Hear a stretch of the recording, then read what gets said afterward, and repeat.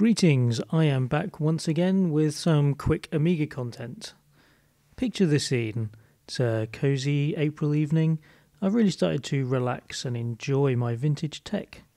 A short round of SimCity before bed has become a pleasant habit, and I've begun to trust this 30-year-old tech and that it will work reliably. The CRT's been behaving itself, the Amiga's got a brand new power supply that I made. In fact, I'm so content I decided to take a picture, this picture, to post on social media. Aren't the colours lovely and warm, and the scene so enticing?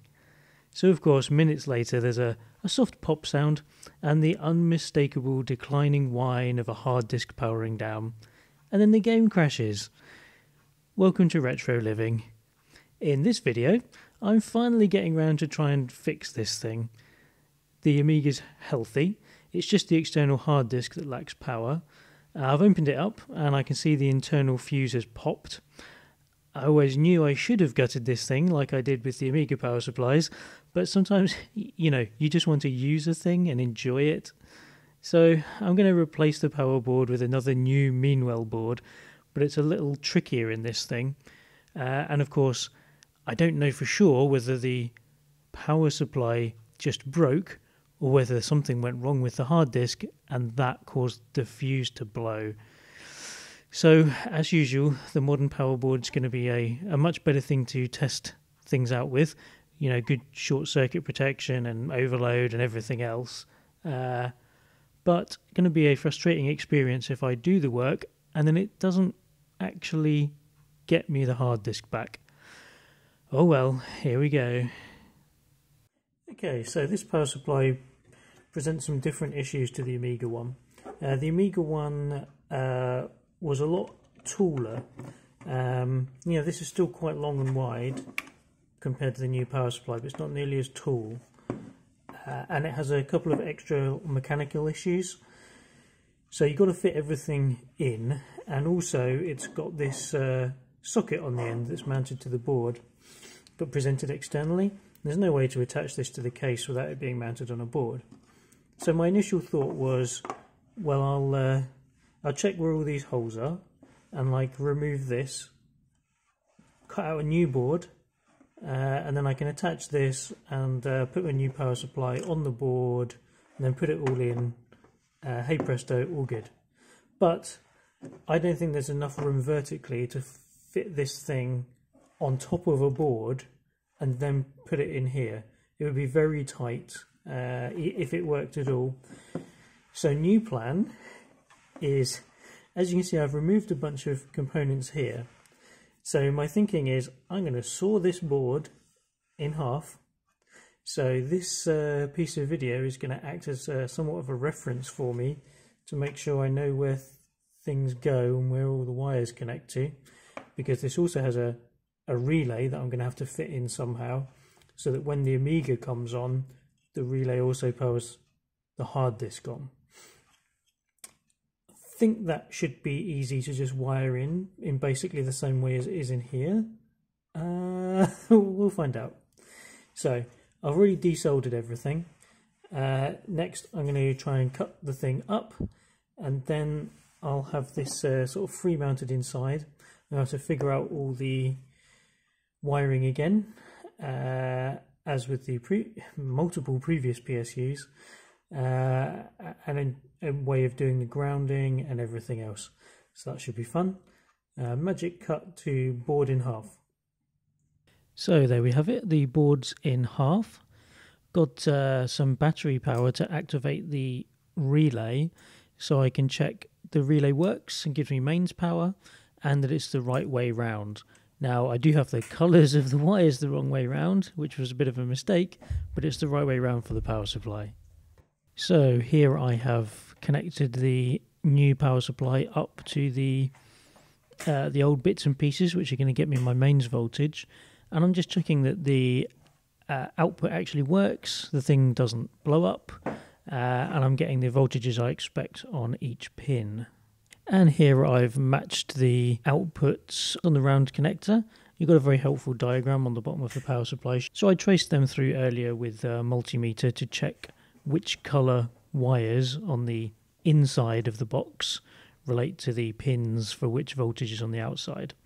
And I've lined them all up with the power supply connector, clipped it all in, put it back together, and got a nice original looking bit of kit there. Got to check that it's actually what I expect. Pretty tricky.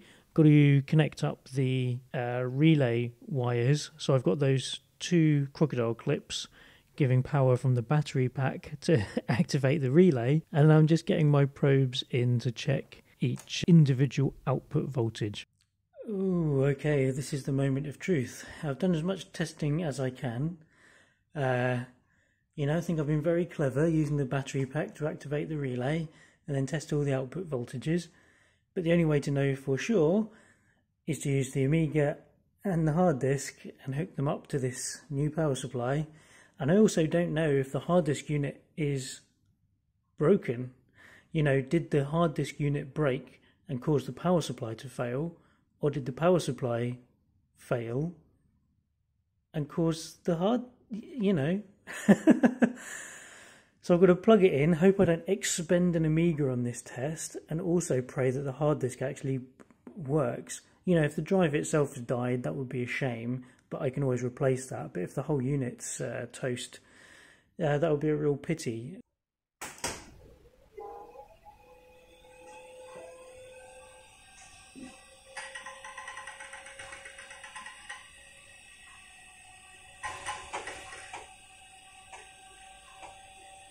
Looks pretty healthy, doesn't it? It got some drive activity, no smoke escaped. When I turn the power supply off on the Amiga, the hard disk goes off, relay's all working nicely. If I sound relieved or smug or both, then it's definitely a bit of both. This was kind of complicated and I was really worried that the disk was, going to be toast, and maybe it would be so toast it would break the Amiga. But all good. And it has to be said, when the disc originally failed, I knew the A500 Plus, because you'll notice this isn't the A500 Plus. This is a kind of ropey A500 I have lying around almost for parts. I was hoping it wouldn't have any problems with that, but it's a lot of stuff to test at once and it makes me nervous. Okay, now I also haven't used that CRT monitor in 8 months, so I'm going to bring that up here before I turn that on as well.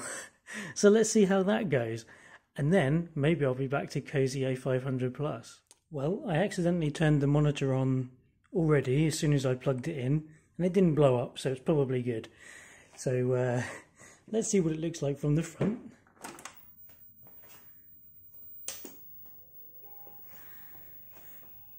Okay, monitor's good.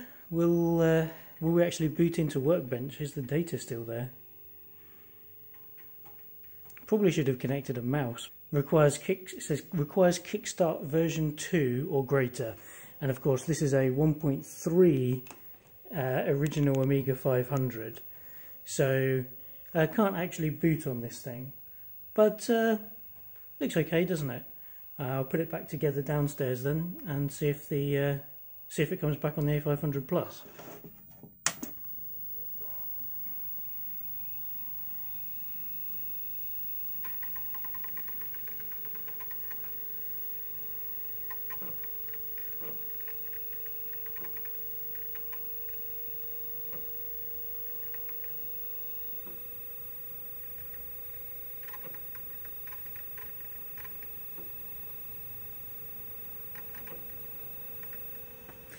Well, will you look at that? Like I've never been away. Let's just double check that the important things still work. I think that is quite a result. I'm very pleased to see that back.